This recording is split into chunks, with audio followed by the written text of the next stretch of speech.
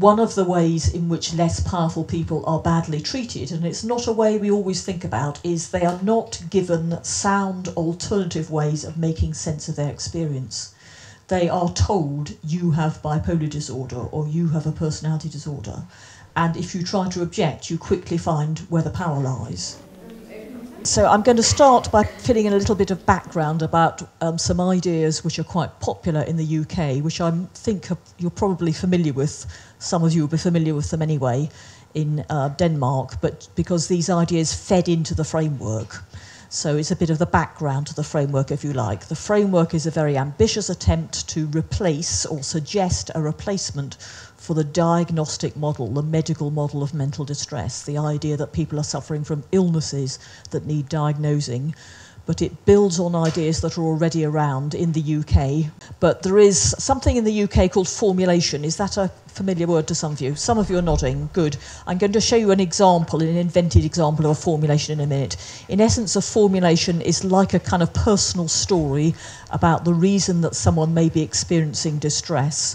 So it can be a couple of paragraphs, it can be a diagram. It's widely used in the UK, and all clinical psychologists in the UK are trained in formulation, and every clinical psychologist in the UK would say, my practice is based on formulation. I don't know if that's true in Denmark.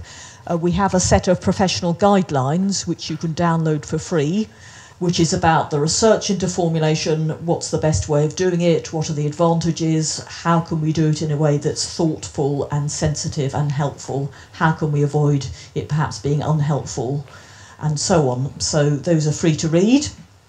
This is a book that I was a co-author with about the many uses of formulation in different settings and with different kinds of problem and within different therapies, because every different therapeutic approach has a slightly different version of formulation, CBT or psychodynamic or whatever.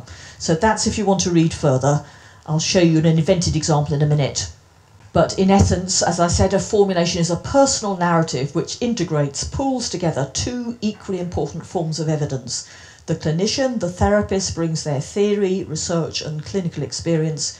The client brings their knowledge of their life history and what's happened to them and what it meant to them. And if you put these things together, you can develop a hypothesis, a theory, or simpler language, a best guess. What do we think's going on here that's led to you becoming distressed? And once we've got that personal theory, if you like, we can think about, well, what might help? So it's a guide to what to do next. And I like this phrase, a process of ongoing collaborative sense-making. So we're thinking together all the time, what makes sense? Does this seem to make sense? Does that seem to make sense? And in the UK, we also have quite widely used a version of formulation, which is called team formulation, which means a whole team gets together and somebody, usually a psychologist, runs the meeting, and the team thinks together about what do we think is going on with this person we're working with. How can we get a shared, agreed idea about what's going on here? So ideally, a formulation is not based on a diagnosis, it's based on the personal story and what's gone on in their lives. So formulation is widely used in the UK. Most services probably have some sort of team formulation practice. And also the UK, we are starting to take on board the trauma-informed approach. Some of you will be familiar with this. Yeah, it comes from America, mainly. It's used widely in New Zealand and Australia and Canada. In the UK, we are starting to take it on board. Those are two very important books if you want to read further. That's an Australian organisation and an American website which summarises some of the research underpinning this approach, which is about the adverse childhood experiences, ACEs, the ACEs research. If you haven't come across that, it's well worth reading. So I'm going to give you the briefest possible summary of what we mean by trauma-informed approach, but if you're interested, you would need to find out more about it. So no need to read all these words, but by trauma we mean a whole range of things. We don't just mean things like sexual abuse. We mean neglect, physical abuse, psychological abuse, domestic violence, and the various forms of sexual abuse. And a lot of the trauma-informed approaches also look at wider factors like the whole environments people live in, if they live in violent neighbourhoods or if they live in very unequal, unjust settings, or if they're constantly facing racial discrimination, for example. So what the research shows is that all of these factors make it much more likely you'll experience mental distress of various types, and a whole lot of other things, like physical ill health and not doing very well at school and all the rest of it. It's kind of common sense in a way. I mean, anyone who works in services knows that, but what it's important to do is to have research that backs it up. Okay, so this research really backs up the idea, as the saying goes, it's not what's wrong with me, it's what's happened to me. Yeah, what happened to me led to my distress. This is a very simple way of putting it together, a kind of vicious circle, a circle that carries on getting worse and worse sometimes. So you might start with deprived communities, but of course anyone can experience traumas. You might have parents who've got their own difficulties that they haven't had help with. They might then be less able to look after their own children in the best way. Those children will then be set up to deal less well with other things that happen to them because they haven't had a good start in life. We have all, as human beings, evolved. We have bodies that will respond, minds and bodies that will respond automatically to certain forms of stress. So are you familiar with the fight, flight, freeze? Yeah, so we all have those kind of threat responses. Dissociation is one. That means cutting off from the memories and feelings of very distressing events. We can actually encode or remember memories in different parts of our brains if they're very distressing. So we may not consciously remember them, but they're still there somewhere. We then may feel betrayed, distrustful, and so on. We then go on to try to create safety, to cope with our feelings, to escape from pain, to forget memories. And the ways we do this may include flashbacks, self-harm, controlling our eating, using drugs and alcohol. So in mental health systems, these are usually called symptoms, but in a trauma-informed approach, they are called threat responses. They are there for a good reason. They helped us to survive. They are threat responses or survival responses. So they're things to be grateful for in a way. How lucky we were able to do that because it kind of kept us going. But of course, in the long-term, threat responses can be a problem. Sometimes we need help to move on from threat responses. This is, I think, a very powerful approach because it includes what goes on in our bodies, but not in a medical model way, not in a it's the low levels of serotonin causing your depression way, including how our bodies are part of all our experience, and there's a lot of evidence to support it. And it very clearly says that services may actually not only help, but may make people worse. Services can re-traumatise people, and of course we don't intend to do that, but that can often happen. Does that kind of make sense? A very, very brief summary. So, services in the UK are slowly starting to think in trauma-informed terms, very slowly, I would say. To summarise, what I've been arguing for a long time, as well as a lot of other people, including the people who've talked here, is for a formulation-based trauma-informed approach. You put both those things together, so it's about listening to the stories of people's traumas and adversities. So what that means is we see ourselves as we're dealing with people with problems, not patients with illnesses. Yeah. Symptoms are actually survival strategies. They helped us to survive, but perhaps they become a problem in the long term. Instead of asking what's wrong with you, we need to ask what's happened to you. Instead of diagnosing people, we need to listen to their stories. The alternative to diagnosis is listening to people's stories. The alternative to the medical model, or one alternative, is the trauma-informed approach. Every formulation, every personal story really has the message, what you're going through is a normal reaction to abnormal circumstances. Anyone else who'd been through the same might end up reacting in the same way. So I'm going to show you an invented example of what I would call a trauma-informed formulation. And I'm going to ask you to imagine that someone who might otherwise get a diagnosis of schizophrenia had the chance to sit down over a period of possibly quite a long time, possibly months, with someone who was really going to listen to their story, and that they were able to put together a joint and agreed version, a shared story, a formulation which is what we'd call it in the UK, a formulation. So, as I say, I've invented this, but it could look something like this. You had a happy childhood until your father died when you were aged 8. As a child, you felt very responsible for your mother's happiness and you pushed your own grief away. Later, your mother remarried, and when your stepfather started to abuse you, you did not feel able to confide in anyone. You left home as soon as you could and got a job in a shop. However, you found it very hard to deal with your boss, whose bullying reminded you of your stepfather. One day you started to hear a male voice telling you that you were dirty and evil. This seemed to express how the abuse made you feel, and it also reminded you of things that your stepfather had said to you. You found life very difficult as past memories and feelings came to the surface.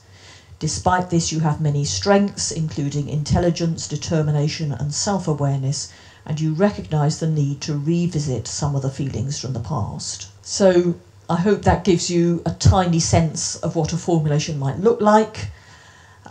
You can see it's actually based on what we know about the effect of trauma. You know, some people who hear voices, it can be understood as a reaction to trauma. I'm sure you know that, many of you.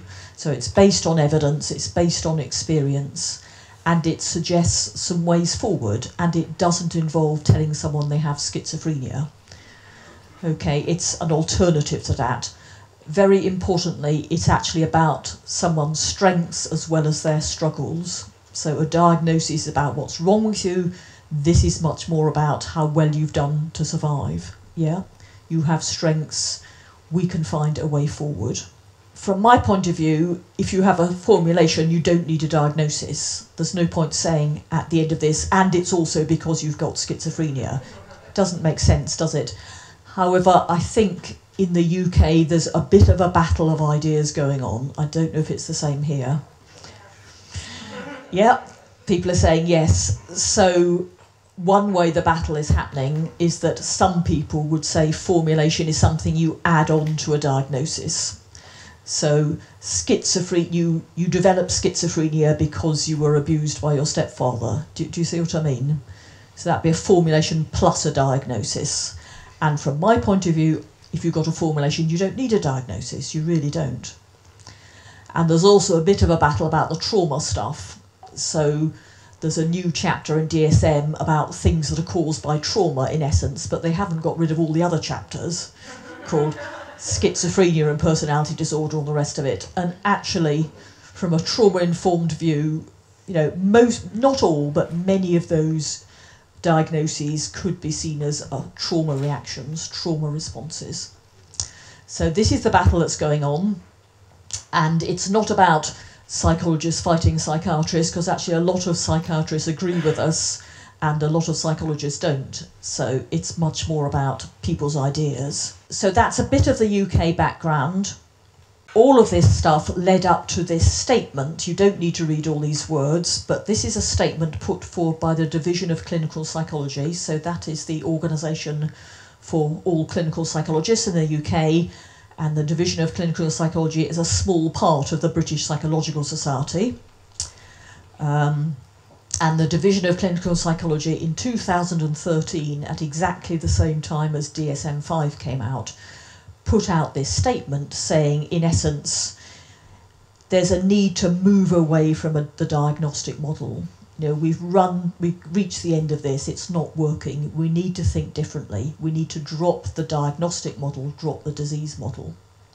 So as far as I know, we're the only organisation in the world that said that, and of course it caused a lot of, you know, uproar really, because not all psychologists agree with that, although some do, and some psychiatrists, like some of the ones you've had to speak here, were very supportive, but some aren't. Nevertheless, I think it's important that that statement exists. And really it shouldn't be controversial, because even the people who put together the DSM categories are saying these are not scientifically valid categories. They are putting millions of dollars into developing an alternative.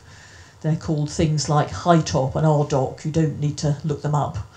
So I don't think they're going to come up with a new proper diagnostic system, but it shouldn't be controversial to say very publicly, this one's run into the ground. And actually, all mental health staff should know that, all therapists should know that, but most importantly, all service users should know that. They should not be told, you have bipolar disorder, or you have schizophrenia, or you have personality disorder, as though it's a fact, as though it's science, as though it's truth, because even the people who invented those labels are saying that's not the case.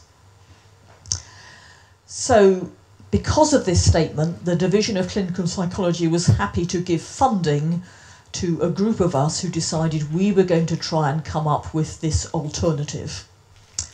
Okay, that is stupidly ambitious, and if we'd known it was going to take all our spare time for 5 years, we'd probably never have done it, so it's probably a good idea we didn't. Okay, and we're not claiming this is it, we've done it, but we'd like to think we've got a bit of way down the road. And so that's where the PTM framework came from. This is where we are heading, this is why you're here tonight. The power, threat, meaning framework. These people are the people involved in the project.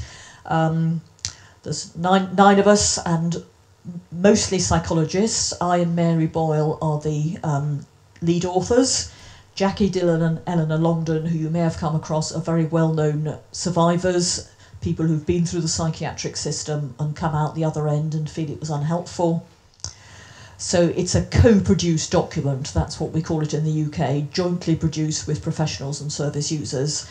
And as the project went on, we involved about a total group of about 40 people, about a third of whom had experience of being service users. So all of us have known each other for many years, so we all kind of understood where we were coming from, but we didn't know quite what we were getting into just as well. So I'm going to repeat, this is going to be headlines only, it's a long, complex project.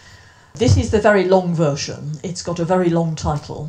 Now this version is 414 pages long. The good news is you don't have to read it all. In fact, you don't have to read any of it. But the reason it's so long and quite dense and probably not very easy to read is because we're trying to do something so ambitious. We're trying to really gather together all the evidence really against the diagnostic approach and for alternative approaches. We're trying to go right back to the kind of core principles, the philosophy, the underlying ideas, and we're trying to think really from scratch, if you like. If we took all that away, what would we be left with, and what can we start to think about that looks very different? So you might be interested in Chapter 8, although that's mainly about the scene in the UK, but we've had a go at suggesting alternatives to diagnosis in all the ways in which it's currently used, because it's not just used in services, it's used for people's access to benefits and so on. It's used in the legal system, it's used in research. Now these are just ideas. Obviously we've said nobody should lose the label they need to get their benefits, of course not, but this system doesn't actually work very well. Could we have other ways of fulfilling those purposes? And we think we could. So that's the long document online. This is the shorter document, it's not very short though. This is the link for all the documents, all the resources, the videos from the launch, a short summary, all of these things up there. It's all free. So the BPS has been very generous and made all these resources free, and indeed I hope they're going to be able to send some free copies of the overview as well. So the overview is the framework itself. It's a small part of the bigger document, the actual framework. And the overview also has a guided discussion.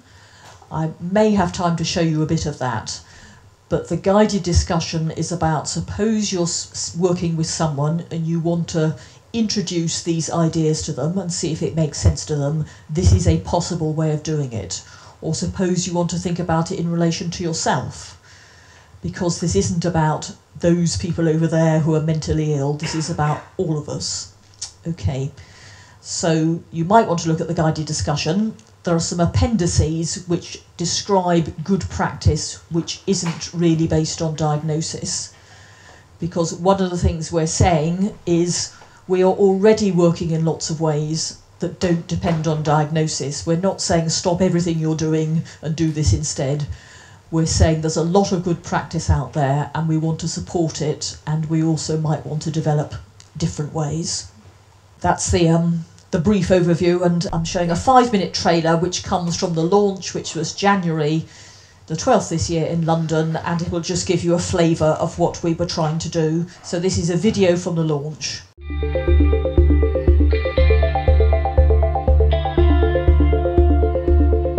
I'm just really pleased with the way it's gone. People have understood what we're saying and engaged with it, and I think that's what we wanted. You know, we just hoped that people would get it, as we've said, and it's been such a long journey.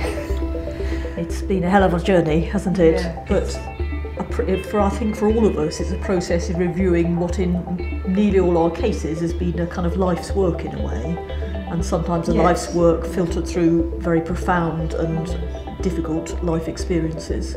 So it's been enormously satisfying, I think, in the end, to come up with something that feels like it kind of validates everything that led up to it. This new framework is a way of saying we are now taking on board both the criticisms but also providing alternatives about causes and meanings, because causes and meanings in human life are important, whether or not you've got a mental health problem.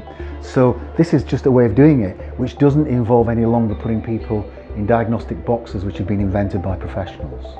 We're very keen that this was a framework which is essentially offering people an alternative to the traditional diagnostic framework, which of course some people have found helpful, and we acknowledge that in the document, and but you know, myself and many other people have found that having diagnoses imposed on us and no alternatives being offered actually, well, not just unhelpful, in sometimes actually really traumatising, to have kind of very real things just turned into symptoms and then medicalised. I think for me the absolute key message is that distress happens from the outside inwards. That for me has been my guiding principle with this, with all my thinking about the project and all the ways the project is developed. It's to get to an understanding of how it is that people who experience difficult life events or unusual combinations of adverse circumstances, how distress happens for them in ways that doesn't hold them personally responsible or culpable. I think this framework is really welcome, and it's going to substantiate and provide so much more richness and explanation to some of the things that social workers have known for a very long time, some of the models that we work to. It's going to enable us to have discussions across the different professions about how we can come together on a different way of understanding mental health illness and mental health problems and mental distress. And it's delightful to see 400 people here today to celebrate this very important step forward. Well, I think, like we've said today, one of the things about this kind of framework is really trying to make sense of what is often seems quite surprising, unusual kinds of experiences that can happen to people when they feel distressed. And I think what we're trying to do is try to provide a framework for making sense of that and making links between what's happening for people and what's happening in their lives and what's happened in the past as well. It's just that kind of real lived experience that is really coming across very powerfully.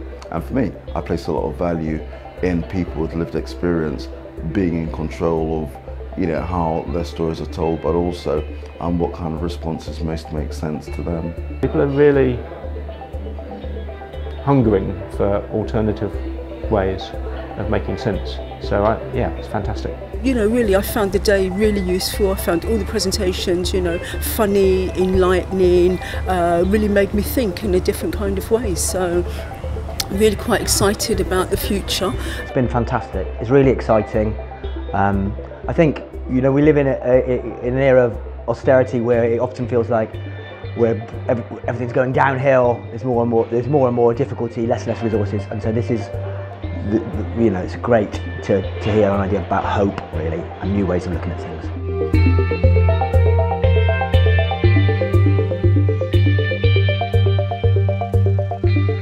Great, thank you. So that was January.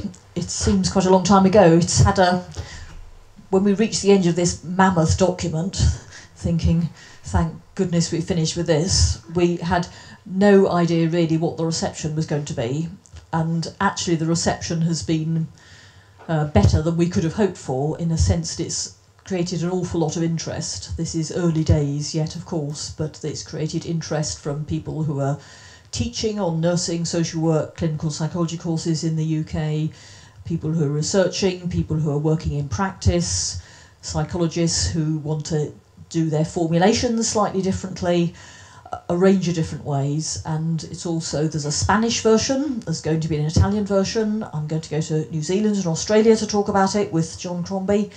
So this was more than we could have hoped for. It's also created, as you might expect, quite a backlash. So we've been told a number of unpleasant and untrue things, like we're Scientologists. Do you get that over here? If you criticise psychiatry, yes, of course we're Scientologists. Why else would we have done it? We're extreme Marxists, but we're also members of the alt-right. I don't quite know how that fits together. And a lot of other stuff, which, you know, we are very open to hearing sensible criticisms. I mean, indeed, we have some useful criticisms, but clearly a lot of this is not about sensible criticisms. However, it's made an impact for a dense academic document that nobody has to read. It's made a big impact, which is good. And I'm now going to just, this is finally what you're here for, I'm going to try to explain to you a little bit what we're saying in this document. As I say, just headlines, really, because it's complicated, but in essence, we're trying to move beyond the DSM mindset. Mary Boyle came up with that term. So what we mean is, it's not just about saying instead of these diagnoses, we'll say this. It's about a whole way of thinking that diagnosis kind of implies and that diagnosis supports. It's about all the ways of thinking that we tend to fall into without even realising it, the language we use, the assumptions we make. Everything depends on a certain way of thinking about distress, which we disagree with. And so what we're trying to do is move away from medicalisation. What that means is assuming that the models that we've developed in science to understand what goes wrong with people's bodies, which actually work pretty well in medicine, don't they? They work pretty well. Assuming that those models can also help us to understand people's thoughts, feelings and behaviours. But those are very different experiences, aren't they? And we are saying those illness models are not suitable for understanding people's thoughts, feelings and behaviours. We need to understand people within their relationships, within their social environments. They're people who make choices, who make meanings. It's not like something goes wrong with your kidney or some aspect of your body. So that's what we're trying to do. And of course, in the UK, no doubt here, there is a lot of research into psychological and social causes of people distress. It isn't just all about, you know, chemical imbalances and so on. So there's a massive research that shows that psychological and social events of all types increase the risk of people becoming distressed. But it tends to get a bit stuck at these points. So what the research tends to show is that everything causes everything. There are lots of factors that seem to make lots of mental illnesses more likely. Yeah? Everyone has experienced everything. Most people in services have had a whole range of difficult things happening to them. And everyone suffers from everything. If you hang around in services long enough, you'll get at least 4 or 5 or 6 or 7 or 8 diagnoses. Yeah? So that's the problem. So within this big picture, how do we find patterns? That's what we're asking. How do we find patterns within that bigger picture? In the UK, as I said, and everywhere, I'm sure, we already, if we're sitting down one-to-one with people, particularly if we're, you know, therapists of most kind, you know, we're already working in non-diagnostic ways, but we don't have a bigger framework that supports that says this is the right way to do it. There is evidence to support this. And these are particular ways, patterns of looking at distress that might help you in your one-to-one work or your family work. Does that make sense? So we're trying to fill in that big gap, if you like. And in filling in that gap, we've drawn quite a lot on formulation and quite a lot on trauma-informed perspectives, but the framework's bigger than that. Okay, it's actually more ambitious than that.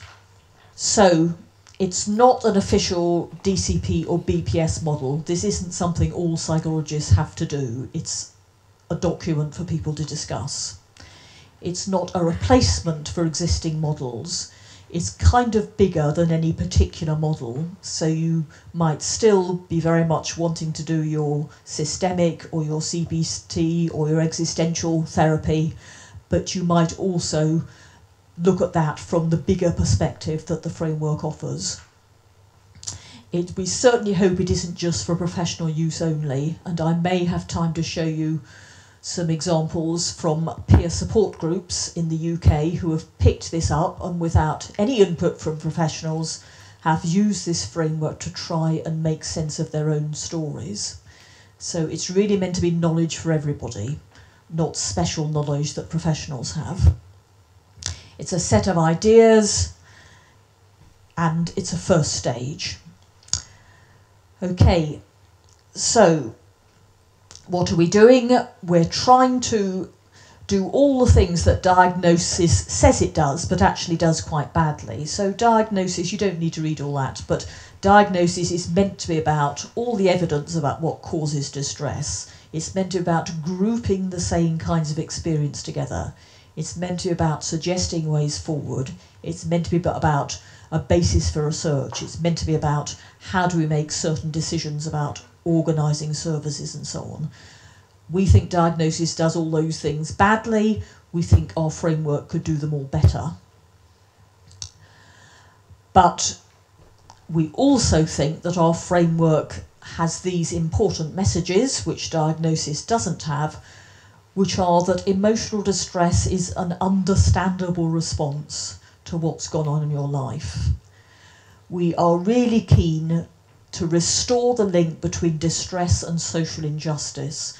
The person who is in distress, the social injustice of the environment they probably live in.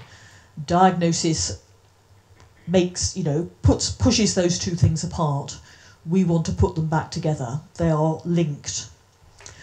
We want to increase people's access to power and resources. We want to find a way of creating validating narratives, and we want to promote social action. This is not just about what happens one-to-one, it's very much about what happens at a whole societal level.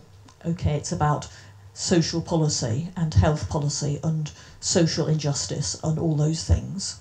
So because it's a long and complicated document, we've tried to summarise it in terms of 4 quite simple questions. Okay. So these are the 4 questions, and they are a way of building on the question which we've already discussed, which is about, instead of asking what's wrong with me, ask what's happened to me. So you can expand that, you can build on that question, and you end up with this. What has happened to you in terms of the power threat meaning framework that translates as how is power operating in your life? And I'm going to explain that a bit more in a minute. How did it affect you? In terms of the framework, that can be understood as what kind of threats does this pose? What sense did you make of it? In terms of the framework, that means what is the meaning of those experiences to you? What did you have to do to survive? In terms of the framework, that means what kinds of threat responses are you using? And these are not separate questions in a way. Each question arises out of the other. As soon as you start talking about power, you realise you're also talking about threat. As soon as you start talking about threat, you realise you're also talking about meaning. But it's meant to be a kind of simple way of getting your head round, of understanding the basic questions and the basic ideas. And if you want to use this in practice, you will probably want to add or perhaps start with what are your strengths, and at the end, what is your story?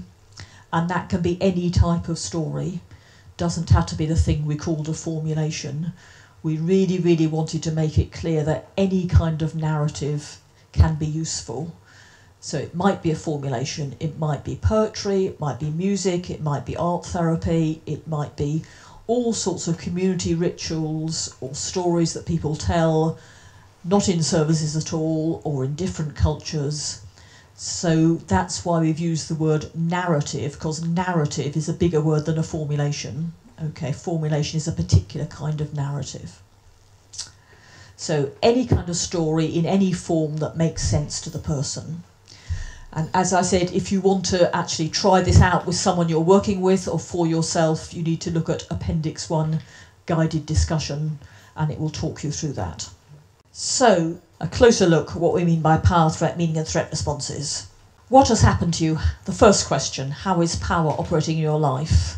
There's lots of ways of defining power, and those are two possible ways. It's how we obtain security and advantage, or it's being able to influence your environment to meet your own needs and interests. So being in control of your life, being able to, help your life and the life of those close to you and your family to get what they need. And we've divided power up into a number of different types of power. Again, you don't need to read all this. It's quite a dense slide, but here it is. So legal power, economic and material power, interpersonal power. That's what we're most used to looking at therapists, I think, isn't it? How people have hurt us or let us down or bullied us. Biological, or the power associated with our bodies. Coercive power, that means forcing people to do things.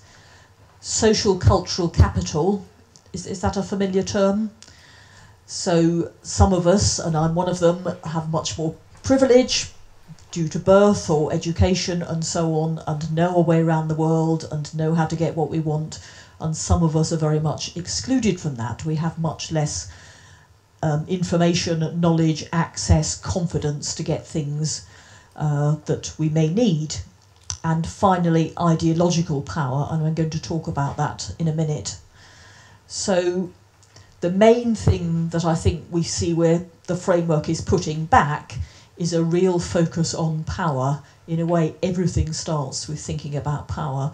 And this is the bit that's missed out of nearly all therapies. It's certainly missed out of the medical model. It's missed out of most of our work, and that's not an accident. So everything follows from putting power back in the picture. Ideological power, a particular form of power.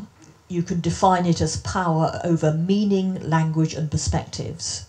It's probably the least obvious form of power, but it's part of every other form of power. And it means when our thoughts, beliefs, and feelings are ignored or discounted or disbelieved. When people tell us what to believe, what to think.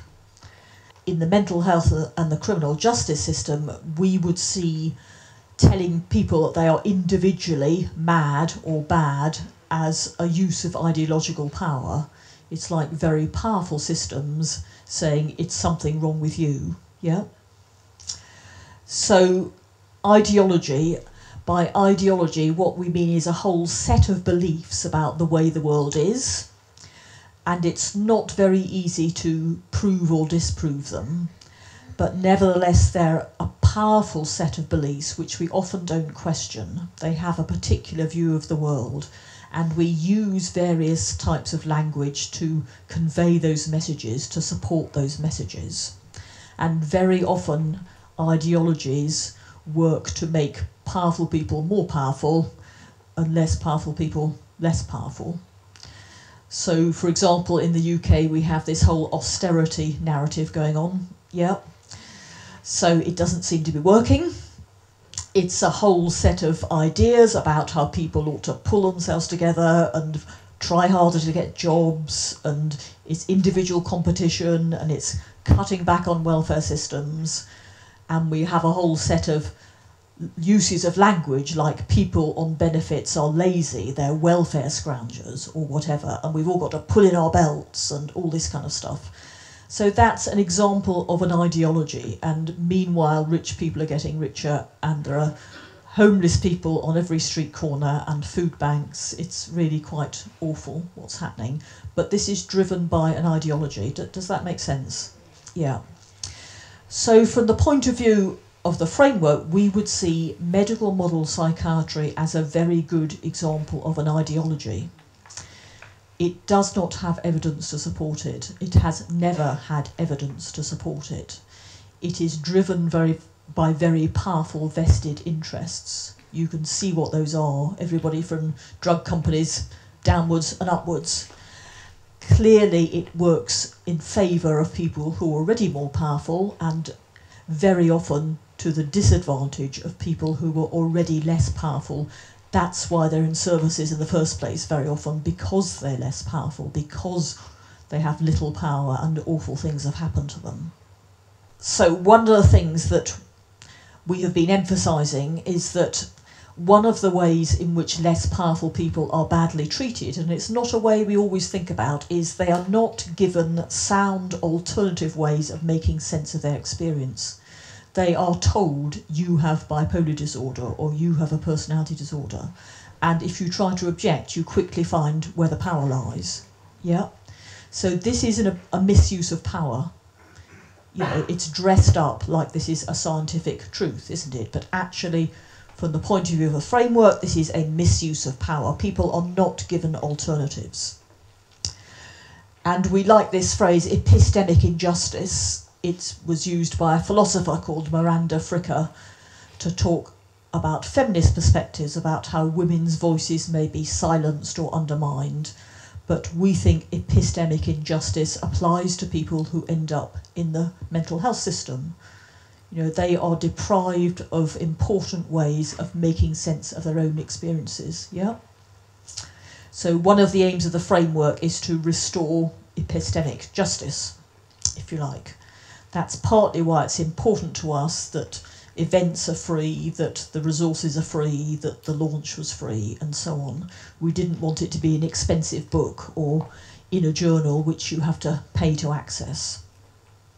And of course it's important to remember the less power you have, the more likely it is you use forms of power that people don't approve of. You know, if you can't afford to feed your family, you may steal from a shop, for example. And it's also important to remember power operates positively. We've put more emphasis on negative because that's what we're dealing with, but power operates positively. So the next question, how did it affect you? What kind of threats does this pose? Well, there's a whole list of ways in which the negative operation of power can affect you badly. You don't need to read all this, but obviously it can affect your relationships, it can affect your feelings and how you deal with them, it can affect your links with your community. These are things we're less used to thinking about in services, I think, but it's very important that people feel part of a community. It affects your economic, your material environment, of course. You may live in a threatening environment. There may be threats to your body, threats of violence or ill health, threats to your value base and your ability to make meaning. So we're back to ideological power in a way. You can see what I mean. All these things are kind of connected with each other. They're not separate. And particularly in a country which has a strong existentialist tradition, you will all be familiar with the idea that it's very important to develop your own values and meanings, isn't it? In that way, the framework is very consistent with those kind of philosophical messages. This is the next question. What sense did you make of it? Those of us who are therapists are used to thinking in these terms, aren't we? What sense did that make to you? What sense did you make of it? But we want to think a bit more deeply about what do you mean by meaning? Okay, what do you mean by meaning? I think there's a tendency to assume meaning is something that kind of happens in your head, a bit like a kind of typewriter or something like that. It's just to do with thinking, and actually that's not a helpful way always of looking at it. So we've actually don't really go along with this whole idea that thoughts are separate from feelings, the sort of CBT assumption. And actually not all cultures see thoughts as somehow separate from feelings. So we don't go along with that. We also don't go along with the idea that meanings are separate from our bodies. So if you think about it, many of the people we work with, and all of us at times, will experience a sense of shame. Yeah? That's a thought, isn't it, at one level? It's an emotion, but it's also a bodily feeling, isn't it? Kind of this kind of feeling. So it actually doesn't make sense to kind of chop these up into bits. So meaning is complex. Meaning is to do with lots of aspects of our experience. Our bodies, our feelings, our memories, our relationships, our environments. Okay, so again, we're going to go back to ideological meanings again, because where do we get our personal meanings from? Well, they come from social discourses, sorry about the jargon, but common understandings in a given society about certain sets of meanings. So what do we commonly understand about what it is to be mentally ill? What do we commonly understand about how to be a good mother? What do we commonly understand about refugees, for example? So our personal meanings don't just happen inside our heads, do they? We develop them from all the messages we get from outside. And those messages themselves are have ideological aspects. It's really important to put all those layers back, otherwise we end up with a very individual, you've got to tweak your thoughts, you've got to think differently. Yeah, your negative cognitions, that kind of stuff. And I'm not saying that's of no use, but on its own, that's actually not a helpful message, is it? It's not a lot more helpful than saying tweak your chemicals in your brain, is it? Tweak your thoughts. So, as therapists, we're very used to focusing on personal meanings, and of course that can be helpful, but to give a rather obvious example, I've worked with many women who were raped, and nearly all of them say, I feel so ashamed, it was my fault, I shouldn't have been in that place at that time, I shouldn't have worn those clothes, I should have said this instead. And after you've seen 10 or 20 or 30 or 40 women all saying the same thing, then you have to ask, I think, well, where did that meaning come from? Well, it comes from social discourses, doesn't it? It comes from what we assume about women and their sexuality and men and their sexuality and all the rest of it. And all of those meanings have ideological aspects. So as long as we can sort of blame the victim, we don't have to look clearly at the huge amount of violence that goes on in women's and girls' lives. Does that kind of make sense? So it's really important to put those messages back. And of course, one way of doing that is by working in groups. One of the more powerful ways, if you have a whole group of women who've experienced rape or sexual abuse, then it's much easier for them all to say, well, of course it wasn't your fault. So maybe it wasn't my fault. So where did the messages come from? So maybe we need to put the messages back where they belong. Yeah, and there are examples for men too. Okay, works all ways. So that's meaning. And finally, what did you have to do to survive? If you remember, an hour ago, we talked about threat responses. So this is the kind of trauma-informed stuff, isn't it? Instead of symptoms, these are threat responses. So we've borrowed a lot of this from the trauma-informed stuff. We've all evolved to respond to threats, and they're partly based in our bodies, fight, flight, freeze, but they're also based in all sorts of cultural messages, or the availability of drink or drugs, let's say, but you can see, in the UK, for example, an awful lot of young people are self-harming, and self-harm used to be something that was quite rare, but it's become a way of expressing distress that is kind of at some level acceptable. Doesn't mean people aren't distressed, but there's a kind of social, cultural element to that. So what did you have to do to survive? And you can think of these threat responses very roughly from more biologically based, fight, flight, freeze, we don't have a lot of control over it, up to things like I'm going to use drink or drugs or self-harm, where we perhaps have a bit more control, but where there's a lot more cultural influence. Does that make sense? So they're kind of on a spectrum. So here's some examples of threat responses. In medical language, these are symptoms. In the framework and in trauma-informed practice, they are threat responses. So the more biological ones, preparing to fight, flight, all the way down to things which don't necessarily count as symptoms. Okay, so from the PTM framework point of view, things like working too hard or being too perfectionist can also be seen sometimes as threat responses, but nobody's going to diagnose you or make you take pills for it because it's valued by society, but all the same, those may be unhelpful. They may be threat responses.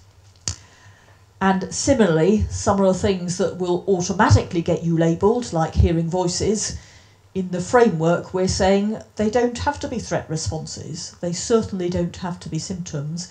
That is how some people experience themselves, and that's fine.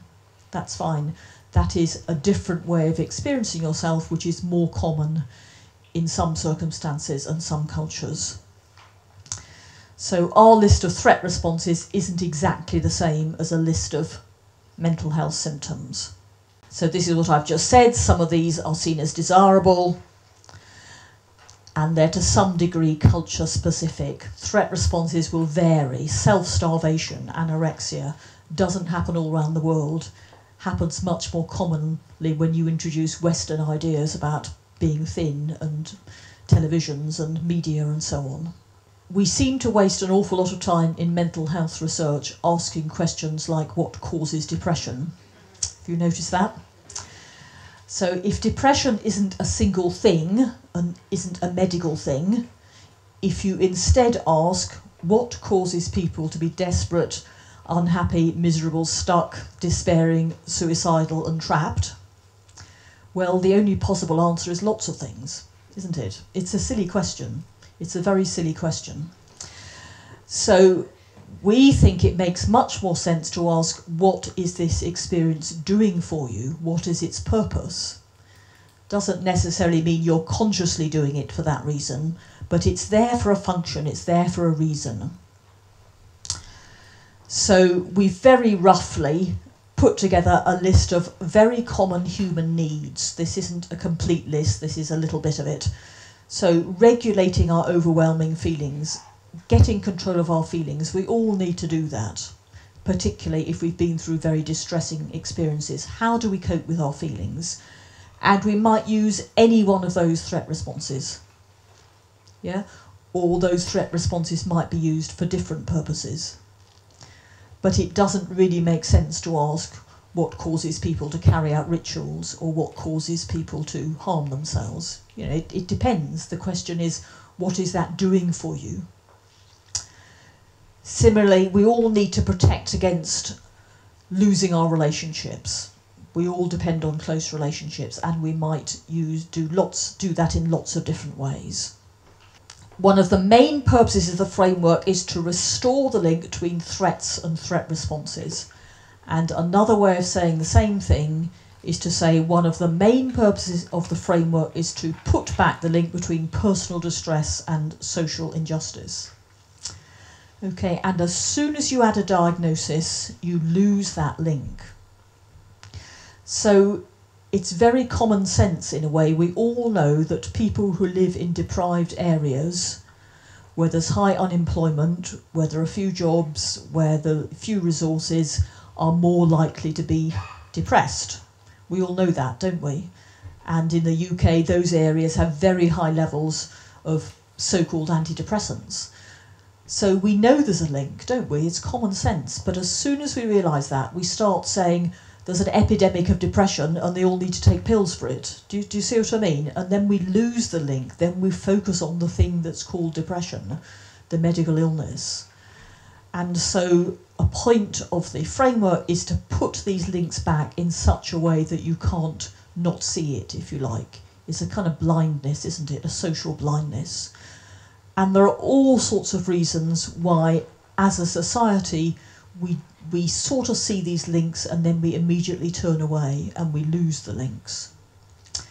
So some of the reasons are because the threats might be a long time ago, or the person might not remember them very clearly, or they might not have got enough trust to tell you about them yet, or there might be lots and lots of them, so it's a bit hard to work out, you know, what's causing what. Or there might be lots and lots of different threat responses, and some of them might look quite strange, so we don't really understand them. We think that may be an illness. So there's all sorts of reasons why we don't make those links. But perhaps the main reason is that mental health professionals are trained to obscure the link by giving and using diagnoses which impose a powerful expert narrative of individual deficit and illness. It's quite a controversial statement. Professionals of all types are trained, you know, to not really look at the link or only look at it within a limited sense. And we impose that on the people we work with as professionals. And of course there are reasons for that. We're right back to ideological power again. It's very convenient for us at all sorts of levels. It's convenient for us not to have to listen to people's often very, very distressing, painful stories. It's convenient for us as a society not to think about, well, why are so many people living in this area self-harming and using drugs and alcohol and taking pills? So I think let's have about 5 minutes of questions, and then you're doing very well because it looks like everyone's still awake. That's very good. You said before that hearing voices not necessarily had to be a threat response. It could just be a way of functioning that is just the way you are. Yeah. But how do you then define what is a threat response and what is just a way of being? Is it only when it is distressing for the person that it's a threat response, or how do you define it? That's an interesting question, because I think as professionals we have a great need to define things and draw black and white lines and say, this is normal but this isn't. So I think part of the answer is, well, we can't necessarily draw clear lines. And for some people, something like hearing voices may sometimes be a threat response, may sometimes be a valued part of their experience that they wouldn't want to be without. And really the only test is to talk to the person themselves, isn't it? And to find out if they're finding it distressing and if they want some support with it. But I think we have to live with that uncertainty and actually listen to and respect people's own accounts of what it feels like to them. How do you see the difference between how does this affect one and how do they respond? Because the effect must obviously also be a response. So how did it affect you? What kind of threats does this pose? What did you have to do to survive? What kinds of threat response are you using? Well, that's also a good question, because there isn't a clear difference. There isn't. And again, that's something to emphasise. I think this is a slightly artificial way of dividing it. If you want to try out the guided discussion, you will find that as soon as you've worked through the first question, you've sort of already answered quite a few of the other questions. So the answer is there isn't a clear distinction, really.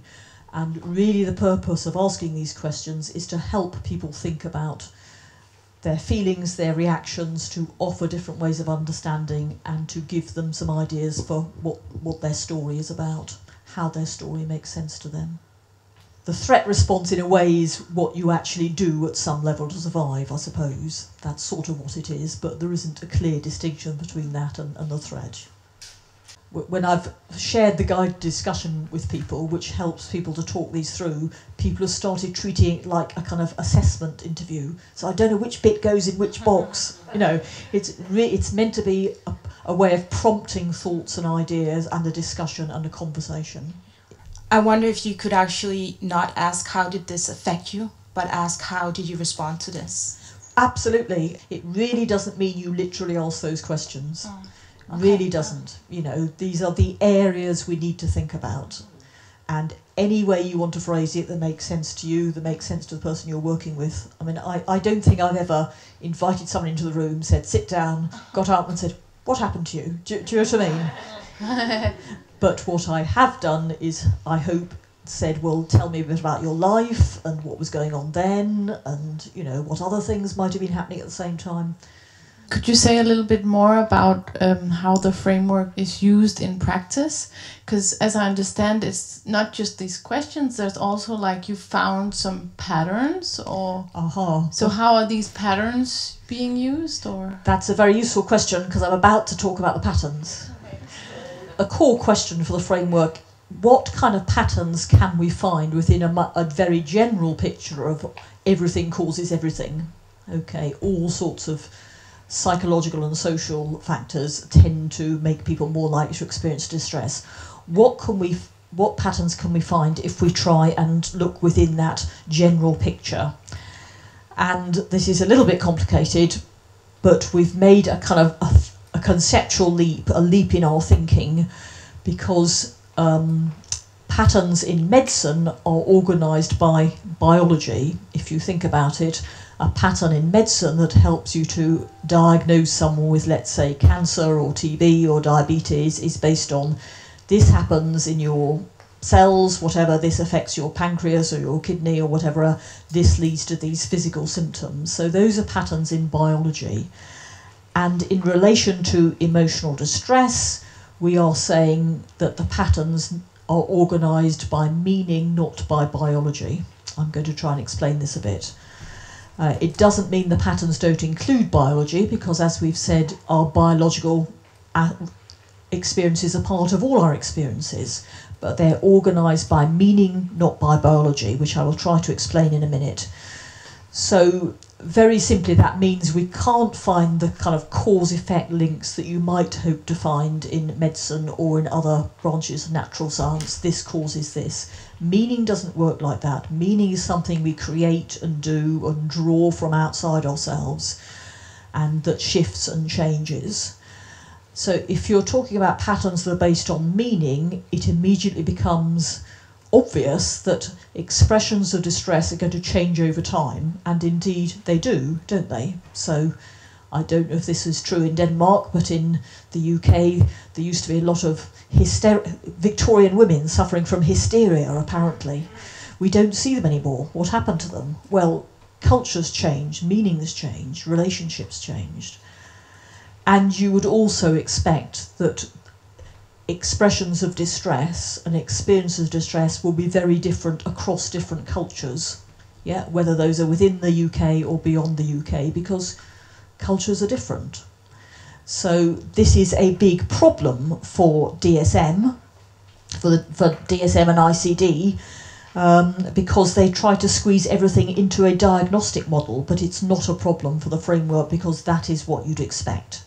Well, you can take this away and think about it if you want. Patterns of embodied, meaning-based threat responses to the negative operation of power. That is a description of the kind of patterns that we have tried to identify. So the bigger patterns in distress are verbs, not nouns. They are things people do, not things people have. They're not patterns about, I have this illness called bipolar disorder. They are patterns essentially about how I am surviving this particular set of circumstances. And they're not a one-to-one replacement for diagnostic clusters. So there isn't a pattern for personality disorder and a pattern for bipolar disorder.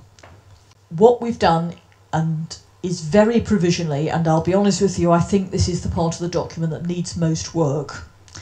I hope we've outlined some principles, but I'm sure these patterns will change. I've already had useful feedback. I can see ways in which I'd want to write them differently now. But in essence, we've made a start by outlining 7 general patterns, which are based on evidence, they are based on literature, they are based on what the research says. But they cut across diagnostic categories, they cut across specialties, and they cut across so-called normal and abnormal. And each pattern has other patterns within it, which we may or may not have time to look at. So what is the point of the patterns? Well, there's a number of points of the patterns, but part of the point of the patterns is because they're like a big formulation, a meta-narrative, a meta-formulation. So part of the point of the patterns might be if you have a one-to-one story with someone and they have a look at the patterns, they might be able to see, oh well, that actually describes me quite well. Or they might not, it's up to them. Or they might find several patterns which they can relate to. So that might help people to feel, as they sometimes say diagnosis does, I'm not alone, this is understandable, it's not just me, it's not surprising I feel like this. And similarly, if you were trying to put together your story or to work with someone else who is putting together their story, if you looked at one of the patterns, you might say, oh, it looks like this quite commonly happens. Is that something that you've experienced? So it might help to fill out someone's story. In a bigger sense, what we're trying to do is to provide evidence that working with people's narratives is acceptable, is based in evidence, is sensible, you know, does fit in with what we know at all sorts of levels. Yeah, it is.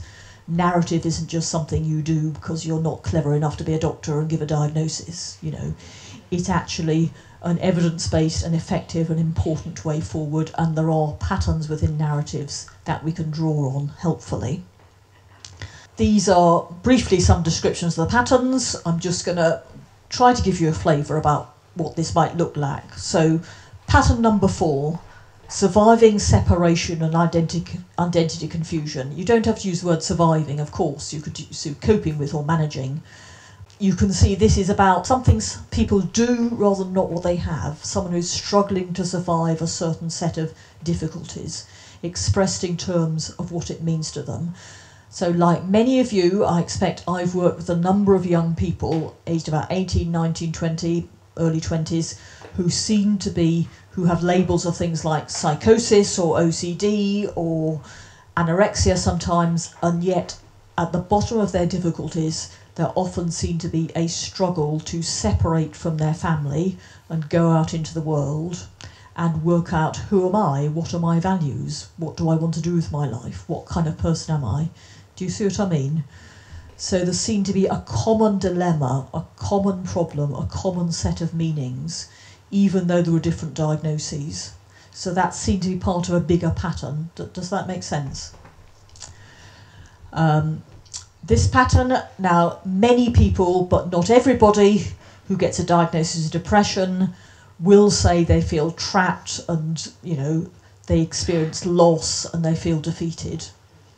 So that's a different way of putting it than saying you've got an illness called depression. Yeah? Those are common themes and meanings.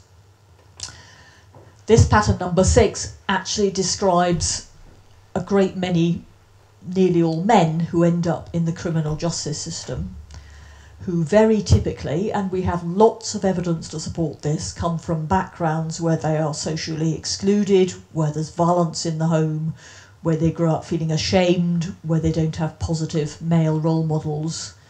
So it's not a pattern for people in prison, but it does describe the experience of quite a lot of people who end up in prison.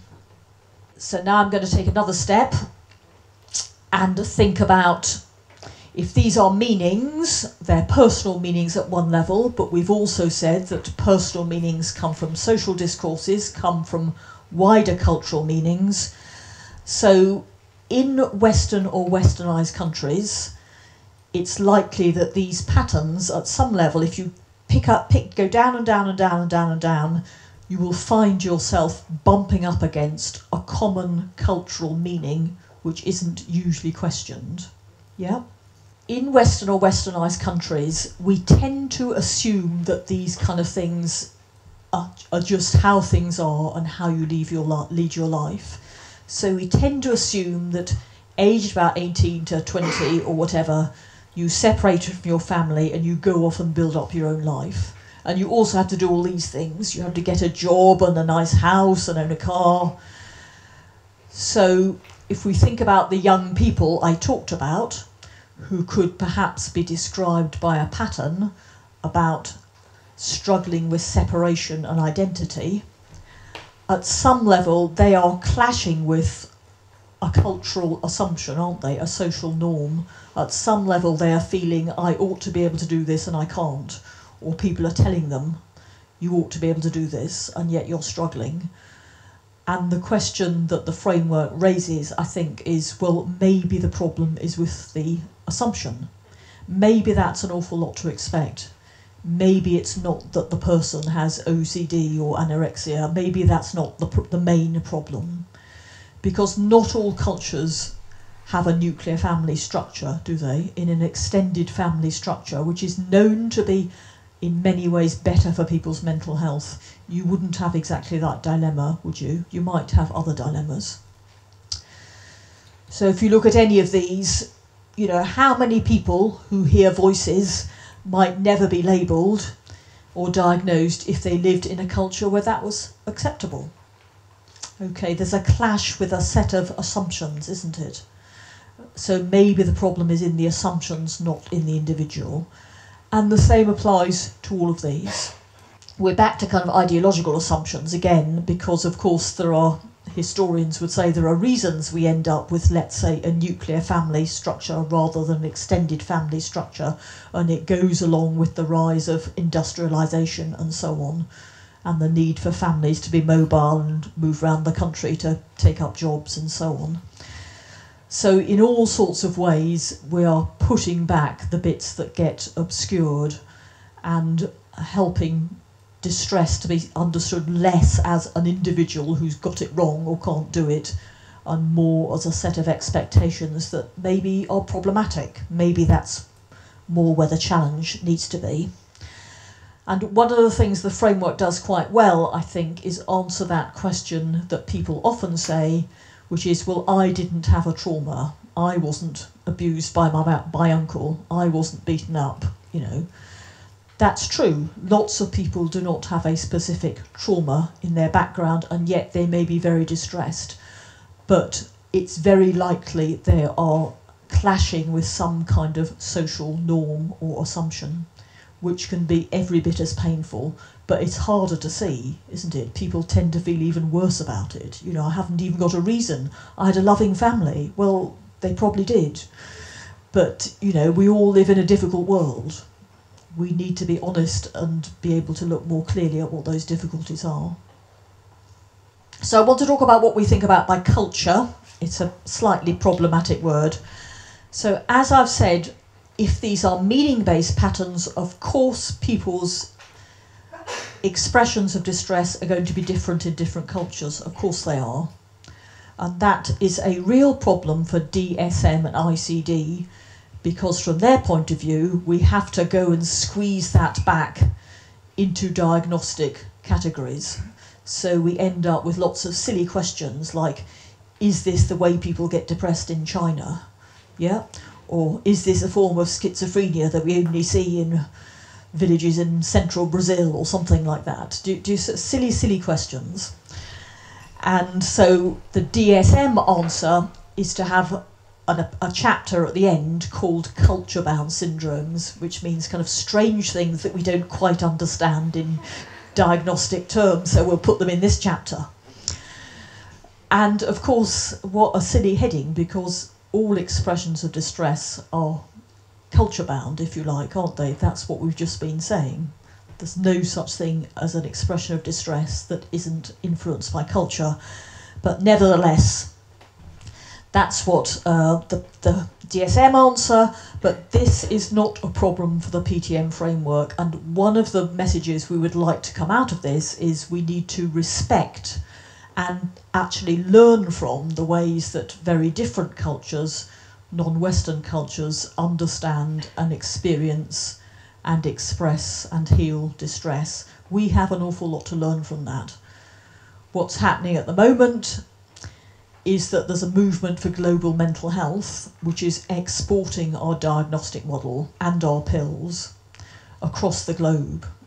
And I think that's extremely damaging at the very moment when it's failing in the countries and the cultures where it was developed. It's being promoted across the world. And I don't just mean psychiatry, I mean narrow versions of psychology as well.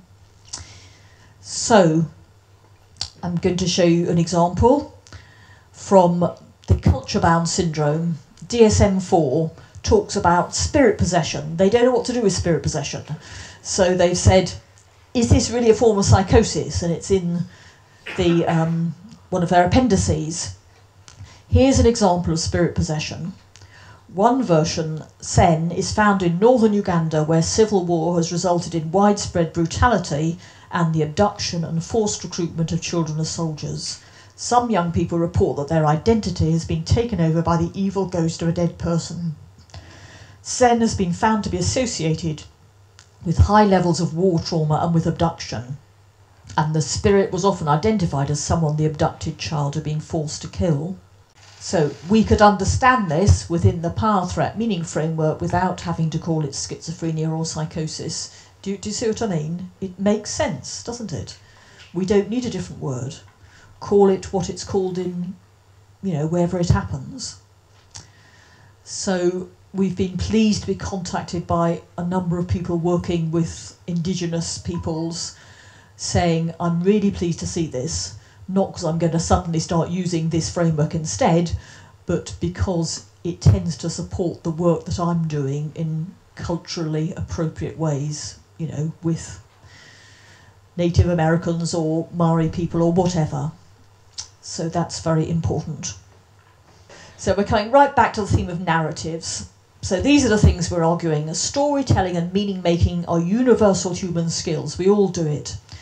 The framework provides evidence for the central role of narrative of all kinds as an alternative to diagnosis.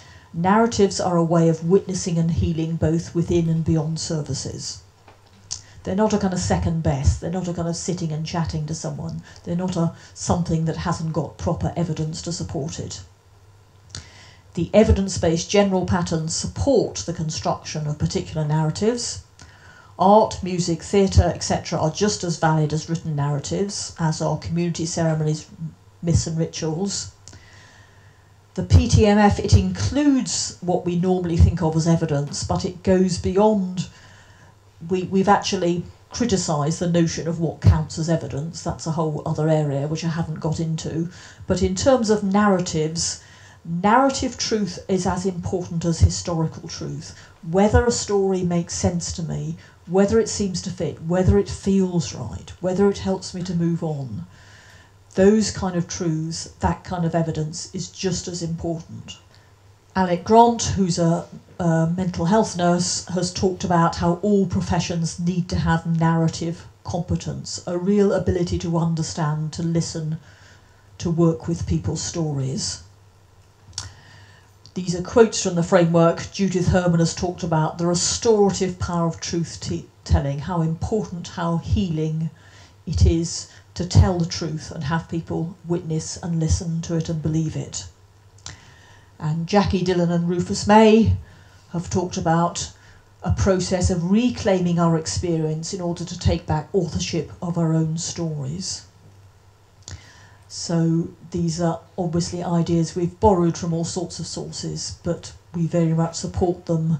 We hope the framework supports them, and we hope that we can once again put narrative and truth-telling and its wider links to social justice back in the picture. Thank you, and now cups of tea.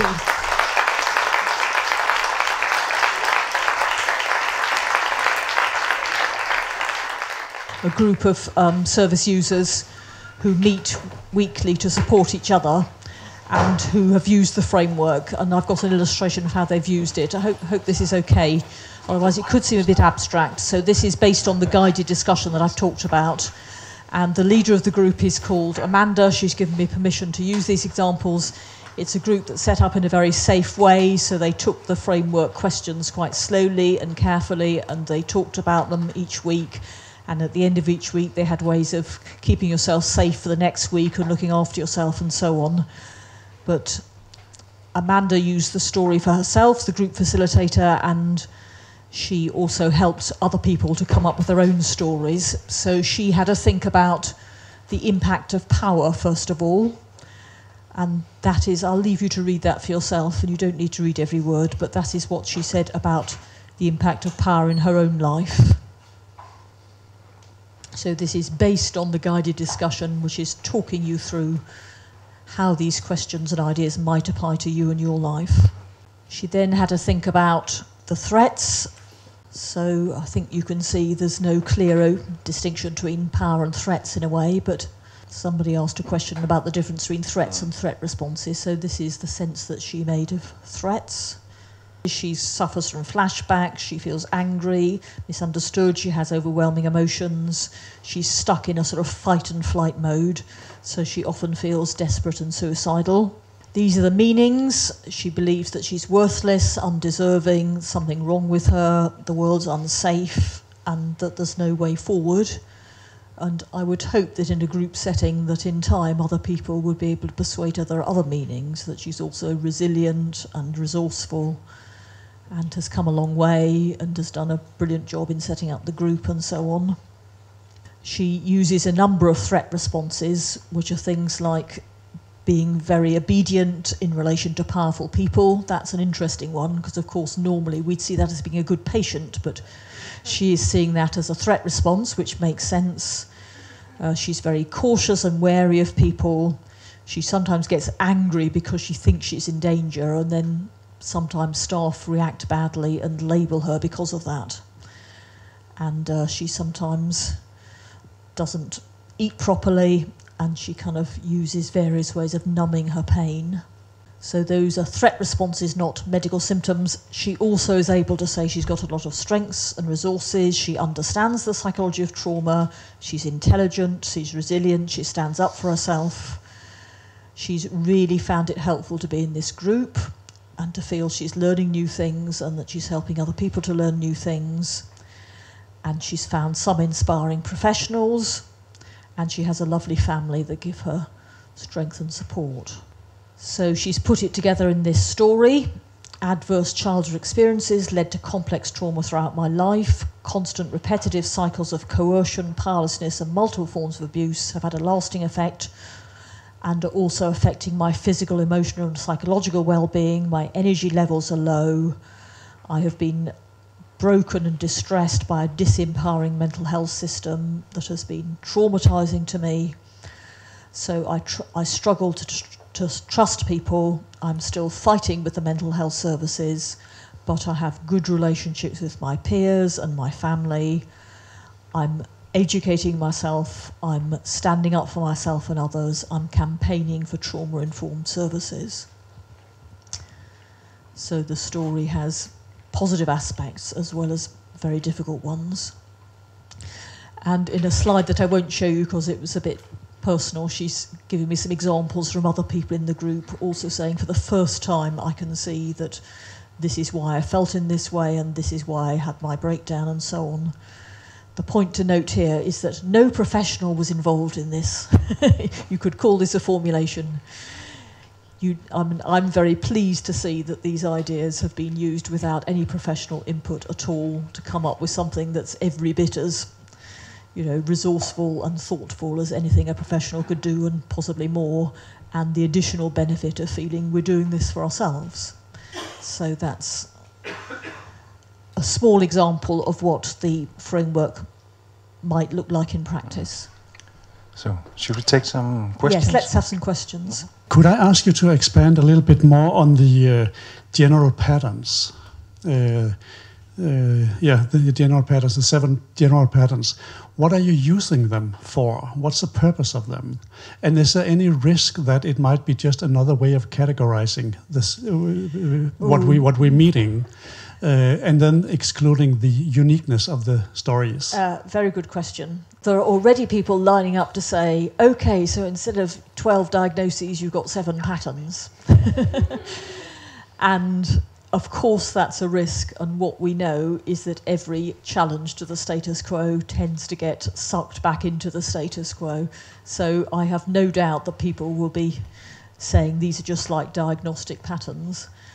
We've got a whole long section on the difference between our patterns and diagnostic patterns, which you can read if you want. But there are very fundamental differences between meaning-based patterns and biological patterns. They couldn't be more different in a way. And how might they work? Well, I'll show you an example which might illustrate that. So pattern number 6, which is about social exclusion, shame and coercion, which applies to a lot of people who end up in the criminal justice system. So I've done quite a lot of work with people working in those settings, and we've done a one-to-one formulation for all the examples they brought along. Every single one has ended up sounding like a variation of this, which is pattern number 6. I mean, again, you don't need to read all that stuff, but every individual pattern so far has turned out to be a variation on this quite common pattern, and this is pattern number 6. So the individual narratives tend to be supported by this bigger pattern, and equally the bigger pattern tends to support the individual personal narrative. And each pattern comes with a particular set of power, threat, meaning and threat responses aspects, which is not unique to that pattern, but which is quite common in that pattern. So that's one implication of the patterns. Another implication is, suppose criminal justice systems were based on the understanding that many people, perhaps most in their services, could be described by this pattern. I'm going to show you the second bit of it.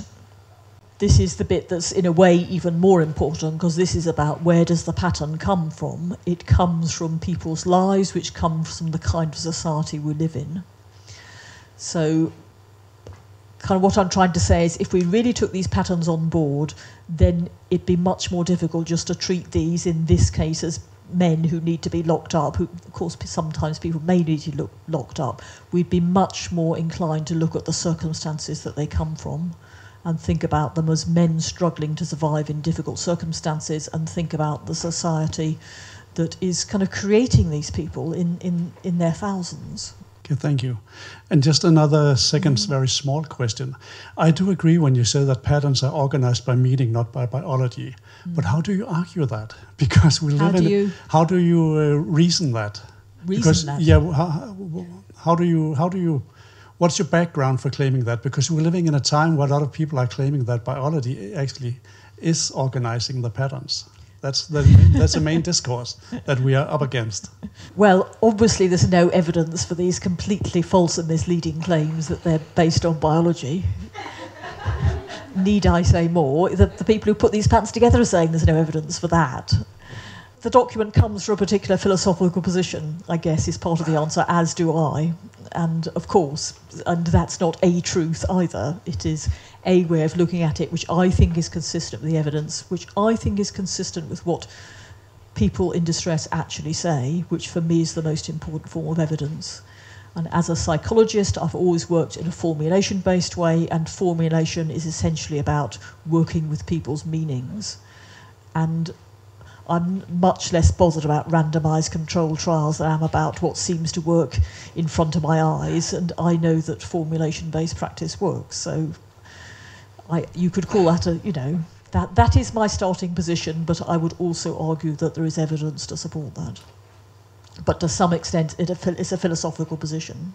You said that it wasn't necessarily a more conscious way of creating this meaning when you use the word, but could the framework be a part of the process of actually making this a more conscious making of meaning? Yeah, I mean, I think a lot of therapy is about making meanings more conscious. Why do I feel like this? Why do I feel I have to behave like this? At a much bigger level, I think we are rather ambitiously wanting to make meanings at all sorts of different levels more conscious as well, which includes social discourses, which includes deeply held assumptions, which includes cultural norms and ideological meanings. So, and if I'm optimistic, I would think maybe a little bit of that has gone on in this room today, that maybe we've had a chance to think about our own meanings, so what are the assumptions I make without thinking? That's what learning is about, isn't it? It's about questioning our unquestioned assumptions and bringing meanings out. And then that gives us a bit more freedom to choose how to act, how to be. But of course, that always operates within limits as well. But yes, that is part of the purpose of the framework. And part of the purpose of evolving it was questioning our own meanings, our own assumptions, which was interesting and very challenging at times. But we're all still speaking to each other. you really question the basic assumptions, and that's really beautiful. How should it be applied, like in the world? Should we try to convince psychiatry to use this kind of framework? Because I don't trust that psychiatry with these institutions would adopt such an approach. If it does, then it will assimilate it to its own thinking. Yeah. So what I'm starting to think more and more is that we should have different kind of service centers and give people the freedom of choice to choose medical treatment or something else, a trauma a trauma focused treatment, or whatever one wants to call it. I speak as someone who's spent a great many years banging my head against a wall of systems that don't want to change. And actually that's something I have in common with all the project authors. We've all spent years, decades, banging our heads against walls and getting very frustrated. So one of our policies in relation to the framework was, well, we've had enough of that. We actually want to produce something that's where we want things to go and put our energies into that, and we want to push at open doors. And that's both, a survival response for ourselves, but actually I think it's a good strategy. Because I think you're right, systems will only reform up to a certain point. They will take on bits of this. People will add a little tiny box called power onto their kind of formulation just under the diagnosis. Do you know what I mean? That's what's going to happen. So actually I think we need to be doing something different. And I agree with that. If you read the stuff about what is it that helps to create a paradigm shift, that's a bit of a cliched term, but what ingredients need to be in place is the current paradigm needs to be crumbling. Well, it certainly is. There needs to be an alternative. Well, there are a number of alternatives, and this is one. And finally, the people who uphold the existing paradigm need to die off. So if we can outlive them, there is hope for change. So you don't only need the framework and the thinking, you also need houses. Some place people can actually go. You do. With another kind of environment, another kind of culture, another kind of language. You do, and the examples of good practice in the back of the overview include things like that, like crisis houses that are not based on a medical model, like, things like, about, I'm sure, open dialogue and hearing voices, do you know what I mean? Or there's not a single answer, is there? There's lots of equally good and impressive ways that we can move forward, and let's put our energy there. I agree with you. When you mentioned that it needs to split off from mainstream psychiatry, I was wondering about a person sitting in a chair, staring into the wall, saying nothing, or if they are saying anything, saying, I'm worthless. Or a person hiding into a corner, afraid of the spiders crawling all over the room, which you can't see. How will you ever get to their stories without aid of medication? And how will you give them the aid of medication without having some kind of diagnosis to pin that on? First of all, I'm a bit picky about language, even though, all you wonderful people speak such fluent English. I'm a bit embarrassed to say this, but I don't use the word medication in relation to psychiatric drugs because I think that's misleading. These are not treatments for illnesses. Psychiatric drugs do have some uses, and I'm not against all drug use, and nor is the framework. But they have general sedating or calming or stimulating effects. They don't treat illnesses or correct imbalances. So actually, I don't think you do need a diagnosis to give someone a pill. That person staring into the wall, antidepressants can lift that person up to a level where they'll be able to talk to you. I have worked with people like the ones you've described who really can't talk about anything, who see things that I don't see, who have experiences that I personally haven't experienced myself. And there are no simple, easy answers. I may have made it sound a bit too simple. An awful lot of people are not going to be ready to sit down and tell a story. I've made it slightly simplistic. But I think there's all the difference in the world between saying this person is stuck because they're having an acute schizophrenic episode, and this person is stuck because there are very likely to be all sorts of difficult things going on which they're not yet able to think about or even remember or talk about coherently, but we need to hang on in there and offer support and be with that person and do simple practical things and be reassuring and encouraging until they're ready to tell little bits of their story at whatever pace suits them. And that's part of the purpose of a team formulation for exactly that kind of situation where there's a real temptation, leap in, you know, go down the road a bit more, they need ECT, they're not eating. Do you know what I mean? Terrible stuff, terrible stuff. The purpose of a team formulation is to offer an idea that, you know, we don't yet know if it's right, but allows the staff to feel, well, we can hang on in there, we have reason to do that, we can wait until that person's ready. And some people never want to tell a story, and that's fine. This isn't a new thing, you've got to tell your story, but very few people are going to benefit from, you know, a lifetime on psychiatric drugs. The first diagnostic systems, they were clearly and explicitly theoretically based on explicit theory, and then later on one tried to make theory-free diagnostic categories, but of course they were based on logical behaviorism and other theories. Then this is again a framework that is explicitly theory-based, right? It's based on a whole number of theoretical assumptions and philosophical principles, yeah.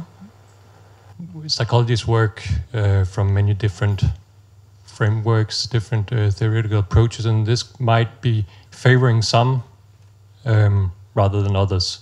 So, for example, I can see this favor a lot of narrative or dynamic approaches where the story is very important, while, say, third-wave cognitive behavioral therapies are usually not that concerned about stories, but more about what are your challenges now, what are your resources, and how can you cope with things right now, and would say it's perhaps even a trap to look the rest of your life for explanations for how you got here. You're right that some psychological approaches have more in common with this than others.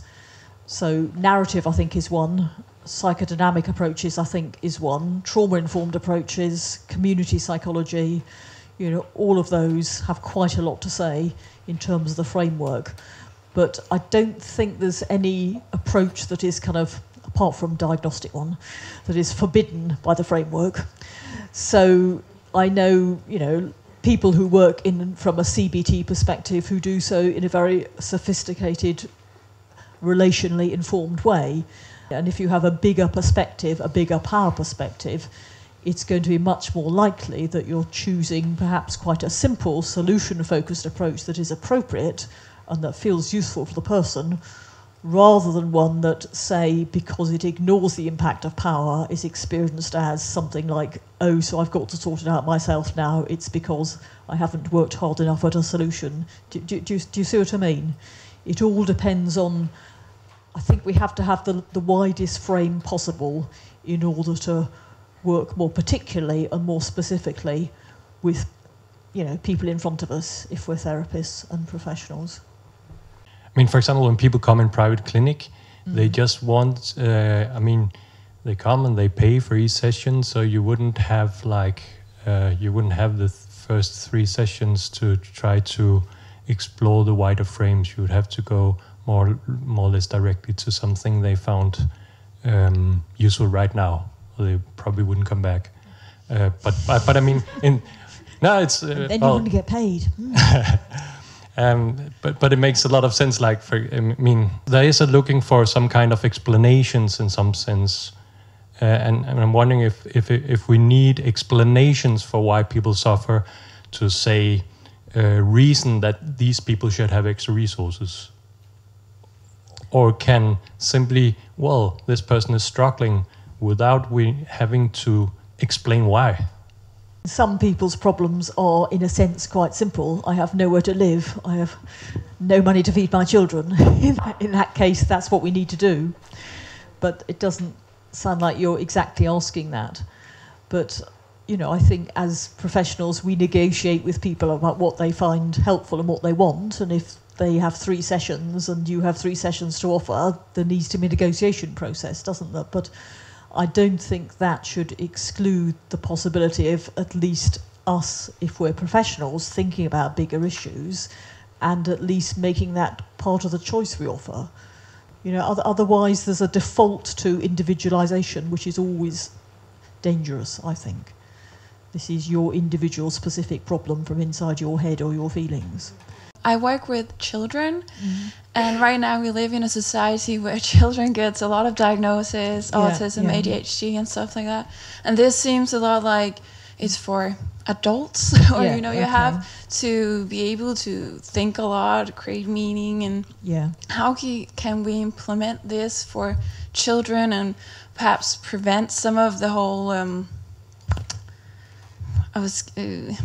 epidemic of ADHD and autism. Clearly the implications for children are just as strong. That's where the distress starts, isn't it? That's where we have epidemics of distress and things like ADHD. So there's a number of children's and child and adolescent services that have taken this on, both in the UK and some other places. It's early days, but clearly there are very profound implications for working with families. And, you know, the guided discussion, the questions need adapting for those circumstances, and I'm pleased to say there are people working on that. So there's somebody working on a version that might be helpful for people with learning disabilities, and there's somebody working on a version that might be helpful for older adults with cognitive impairments. You know, it's all up for grabs and something needs adaptation, but as you rightly say, the principles apply quite broadly. One of the things I'm thinking is because to me, and when I'm listening to you, it's definitely a whole, it's a system way of thinking. In other words, there's possibilities of introducing many different, of course, approaches, like you were talking about open dialogue, CBD, whatever. But I'm also thinking, at the moment, it seems like it's being more seen as perhaps a model, and I'm not saying that it is, but is it, in the UK anyway, are you introducing it as a teaching, you know, framework where this is a possibility in for psychology, for example, and then where, you know, you just introduce many other ways of thinking, but this is the fundamental philosophy of which the whole psychology degree is going to be built up upon. That would be so wonderful. Yes. I mean, I used to head up a clinical psychology training course, and if I was still doing it, I would be basing it all on the framework. I mean, like I said, our philosophy is offer it ideas. We can't possibly take responsibility for what happens to it and everything that happens or doesn't happen.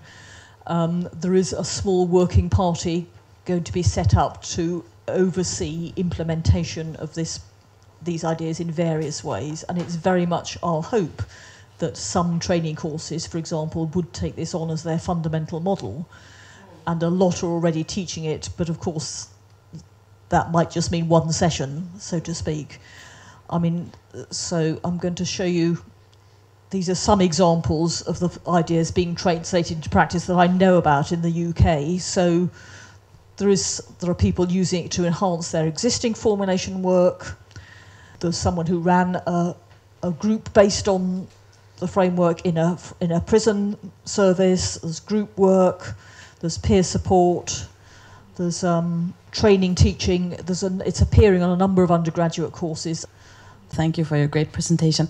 I think maybe for me at least, the most important or the most exciting part of the framework is the focus on power and social injustice, because that I think has really been lacking in our training and in the way we structure our services, etc. And then I'm wondering how, if you could say a bit more about how you work with that, also in perhaps both in the formulations, but also in the services, because I think very often the services focus on sort of the individual or the immediate surroundings. And also I think in the cases that you provided here, there was a focus on sort of the person and the interactions with the immediate surroundings, but I'm also concerned about the sort of the social discourses, how power also operates as ideological power, as you mentioned, and how would you work with that sort of by using this framework? Also, when interacting with a client, like how do you sort of steer the discussion towards that with this framework? In a way, the answer to how do you do it is, please tell us what's working. We want to share it. This is the point of the group that's going to be set up. We want to encourage you to publish it. We're going to have a complete edition of the Clinical Psychology monthly magazine, Clinical Psychology Forum, on examples of people putting the framework into practice. So in a way that's the answer.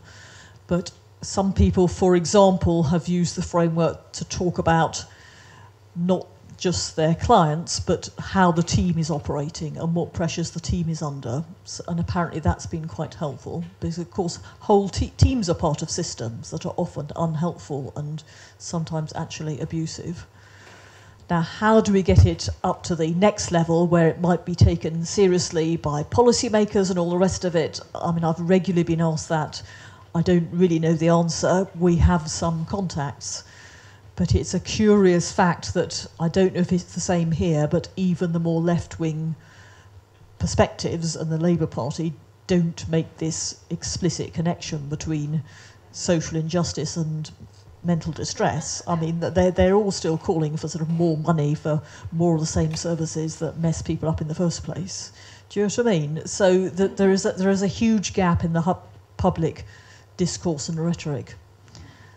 You said earlier that the model tried to create a link between personal distress and social injustice. But do you, people that made the model, also think that there is just something that happens in families that you can't explain by any social injustice? You just have a bad relationship to your mom because she had a bad relationship to her mom, and everyone is rich and everyone is like has the best circumstances, or is it just not a part of the idea? I mean, I don't think in working with particular problems or relationships we always have to go right back and say what's a social justice issue here. Many young women might have difficult relationships with their mothers, etc., etc., etc. And of course, if you wanted to take it further back, then gender roles are deeply embedded in all sorts of assumptions about how life should work and, who's in control and who has most power and so on. So there would be a link at some level, but it's not necessarily to say you'd always want to explicitly make that link in your work with someone. I mean, sometimes bad things happen. People get caught up in an earthquake. Do you know what I mean? I don't think you have to kind of make a meal of it. What's the social injustice in here? Must be there somewhere. I do think, but this is maybe sometimes more of a theoretical point, but it's an interesting thing to ask. I ask myself quite often, if you trace this back and back and back and back, is there something here that's about social justice? I think that very often, or about social norms at least. What you're talking about is very much in line with the way I'm trying to work and people I know, the way they're trying to work. And so how do we connect, first of all, in Denmark? Have you connections, directly therapeutic connections to other countries? And what does it take to, you could say you are like a member of this idea, or you... Well, I'm really pleased to be here because I seem to be making a number of Danish connections, which is fab. I'm going to be here in August talking at, is it Metalog conference? Niels is here, and I talked last year, so I was here last year, wasn't I? So, I'm open to building on connections, and so am I, so are the rest of the project team, and a few people are going to come and visit us in London, I hope, from Denmark to... we'd very much like to try and arrange a PTM conference to coincide with that. So, let's keep in contact. It feels like this is there's a lot of similar thinking going on, which is really, really encouraging. And if you can get me a Danish passport, so I never have to go to back to a post-Brexit UK, I'll do as many talks as you like. A word you've used quite a lot, and which has also gone again in a lot of the questions, is this word understanding. You had a quote from Alec Grant earlier. Yeah. He said, narrative competence is about deeply absorbing and responding, which is something very other than understanding.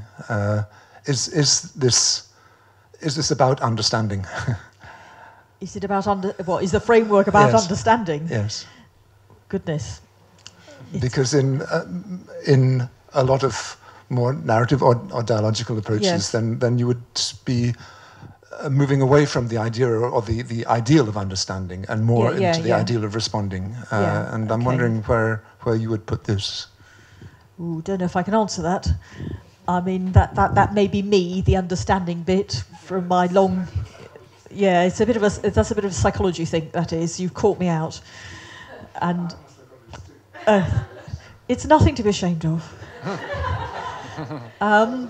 It's my kind of formulation approach, which isn't shared by everyone in the project group. So I think that's a bit of me coming through. And one of the ways that I've shifted my thinking a bit is during the process of this project is towards more of a sort of something that fits better with that definition there. But it's not, it's about lots of things. It's about power, it's about meaning, it's about narrative, it's about justice, it's about, understanding as well, I suppose. There's room for lots of different emphases. I think the slightly problematic nature of understanding is that it can come across as this is something special that the professionals do to help these people to kind of sort their problems out because they don't know how to do it themselves. I wouldn't want that to come across, and certainly that's not the intended message of the framework, which is very much about sharing ideas so that we can all, create our own stories and narratives if we want to, free from any kind of professional input, if possible. That's the ideal, isn't it, in a way? Should we just give Lucy a big applause?